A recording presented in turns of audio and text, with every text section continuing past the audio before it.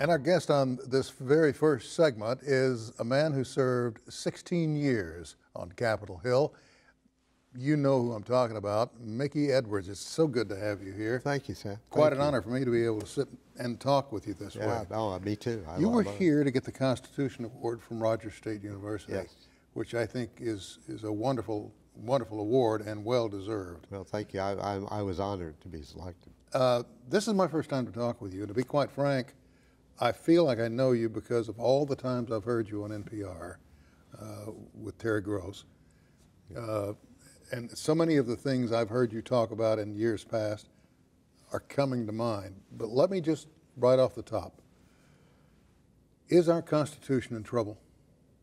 Our Constitution is in trouble actually for two different reasons, Sam. One of them is that it's largely ignored. So people in politics today, especially in Congress, but in the states, they know what outcome they want.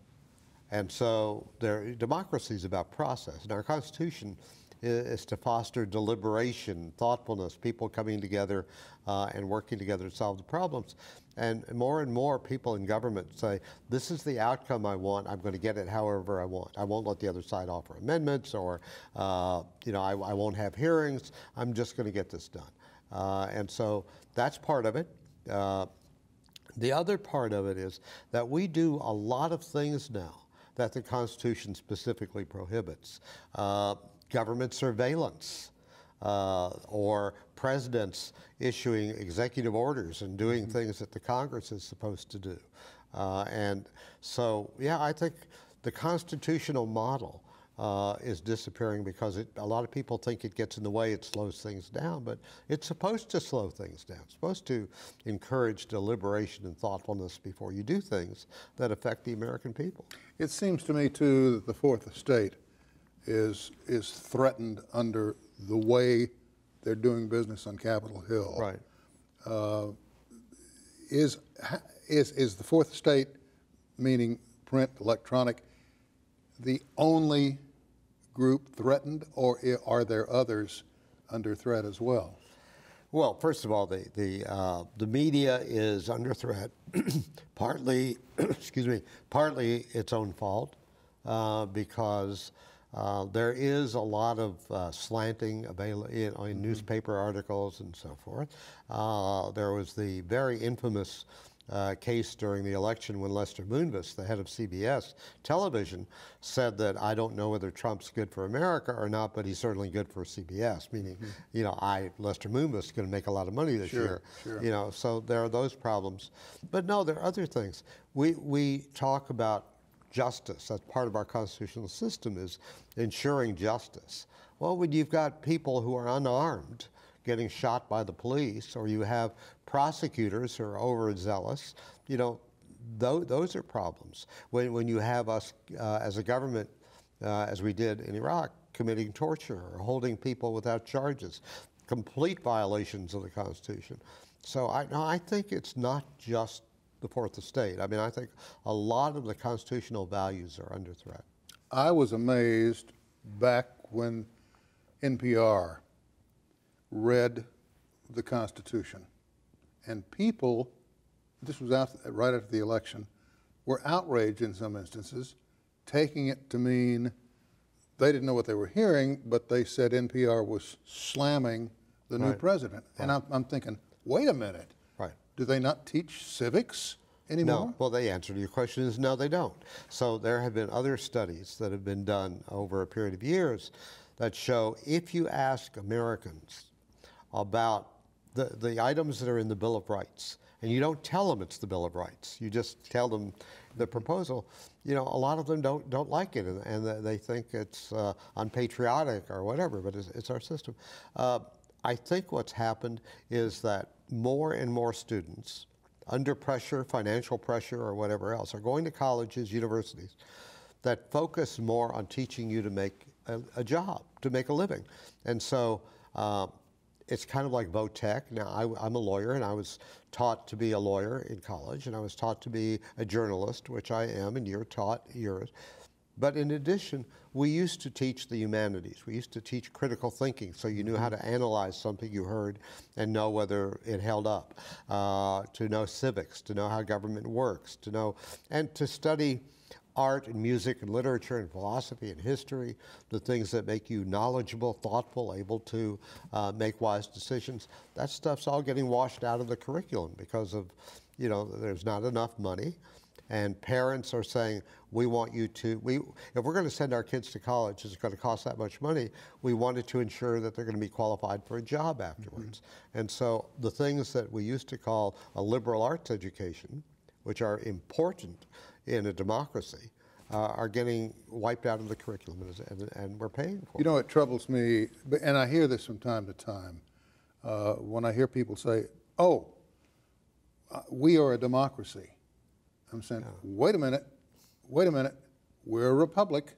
Let's go back and where'd you go to school? Yeah. Do you hear that very much? I do. I'd put it a little differently. So it used to be that I would talk to conservatives, and they would say, no, we're not a democracy, we're a republic. And liberals would insist, no, we're a democracy. Actually, our system is a hybrid, and that our government, the way our government is structured, is a republic.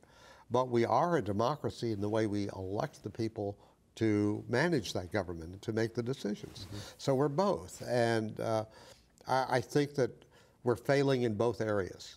I think that because of the party system, a large part of that, the education system, that trust in government is eroding. People aren't voting, or they're not voting thoughtfully. So that's the democracy part. It's getting eroded. In the deliberative process is disappearing from Congress. So you saw the Democrats running Congress, and Republicans used to do it too. We're going to push something through without hearings. We're going to push something through without having debates and allowing you to offer your amendments on the floor.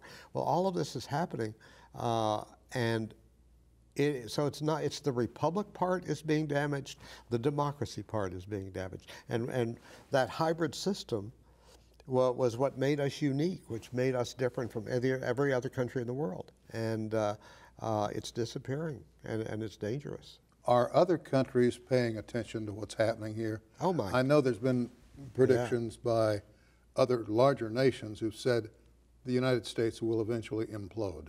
Mm-hmm. I think that people around the world today are looking at the United States and saying, can we rely on this country? Does it have mature leadership? Does it have a participatory democracy that works? And they're saying, why should we be following the United States? Why should we rely on the United States? Why should we trust that it's going to do the right thing and that it's going to work in international negotiations, say in commerce, that we can all benefit from? Or if there's a military threat, that they will come to the defense of democracies. A lot of people all over the world are beginning to look at the United States in a way that they have not looked at us before. This very issue, dangerous. I'm sorry, I didn't mean to interrupt. Yeah, no. The issue with global warming, for example, where we're pulling out of the Paris Accord, and I'm thinking, whoa, wait a minute here. The signs are there. Without even global warming scientists telling me that, I can see it happening. Why are we doing this? And I can't get a legitimate answer. Right. So part of it is there is this feeling that has grown of distrust for the elites, distrust for science, distrust for media, distrust. There are people now who say so many things don't seem to work that whatever, if experts tell us this, we don't believe them. We think they're pursuing their own agenda. And, now I could look at hurricane after hurricane after hurricane of unprecedented strength. I could look at all the changes in the weather patterns, and I could say, you don't even have to buy the argument that climate change is unusual and that it is done by man-made causes. You can just simply say, if there's 2% chance that we are at fault for part of this, then you ought to do something about it. You can't, you don't have to buy that it's 100% caused by man. You could say, if it's a little bit, we need to address it and do less. I don't understand the reasoning. I feel like I'm talking to someone who's incredibly and critically important to the survival of the nation. You're a Republican, I'm a Democrat. I'd vote for you. Oh, thank By you. the same token, you voted for Barack Obama in 2008. And it tells me that you seek out position, you seek out intellect, and probably, based on everything I've read about you, not a problem for you to cross the aisle and say, let's work this out together. No, it's not, because I consider myself an American. I don't consider myself a Republican or a Democrat. I consider myself an American. And that's part of it. The other part of it is that what I look for in the office of the president, because a lot of the power is in Congress, in the office of the president, I want somebody who is not impulsive. I want somebody whose personality is to be deliberative, thoughtful. The decisions that you make in the Oval Office can be cataclysmic. They can be extremely harmful, or they can be beneficial, and you can't have somebody who just does it off the top of their head. Mm-hmm. And what I liked about Barack Obama was that whatever you said, whether you liked his policies, by the way, I am a conservative. A lot of his policies I didn't like. But you have somebody in office who is going to slow down, use good judgment, and so forth. I think that's critical. Very quickly, the name of your most recent book. It was called The Parties versus the People, How to Turn Republicans and Democrats into Americans. Go out and talk to the folks at Barnes & Noble, get a copy. Mickey, thank you so very much. Thanks, Ted. We're Thank very you very grateful. much. Now, coming up, we're going to talk to Hannah Berry. She's next, and we'll talk a little bit about how it's going to host I Want Answers when we come back.